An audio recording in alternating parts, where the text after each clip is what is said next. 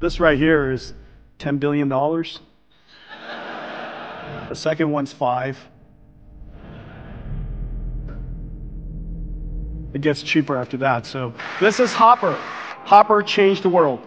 This is Blackwell. It's okay, Hopper. 208 billion transistors. So you could see, I can see, that there's a small line between two dies. This is the first time two dies have been abutted like this together in such a way that the two dies think it's one chip. There's 10 terabytes of data between it, 10 terabytes per second. So that these two sides of the Blackwell chip have no clue which side they're on. There's no memory locality issues, no cache issues. It's just one giant chip.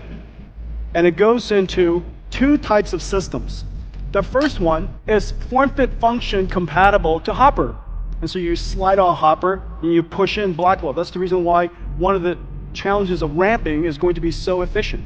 There are installations of Hoppers all over the world, and they could be the same infrastructure, same design, the power, the electricity, the thermals, the software, identical, push it right back. And so this is a Hopper version for the current HGX configuration.